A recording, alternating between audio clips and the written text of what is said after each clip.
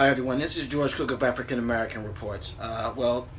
Today I want to talk about Trump's recent comments when it comes to police brutality. He was recently speaking to a group of police officers.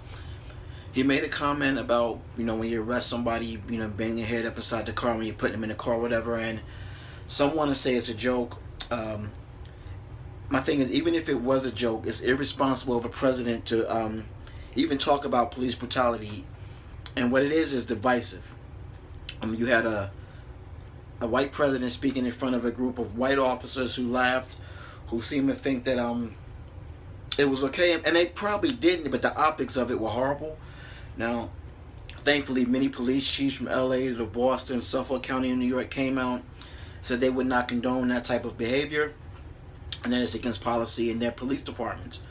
But the optics of President Trump saying that and a group of white officers laughing can really set back the strides that police chiefs across the nation, police forces across the nation have tried to make when it comes to dealing with black communities, Latino communities. So this statement was not helpful.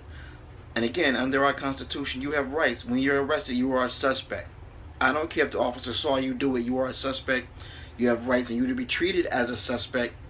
You were treated with your civil rights, human rights are not to be ignored because you may have done something until you're found guilty. And even then, in this country, no one has the right to beat you or abuse you.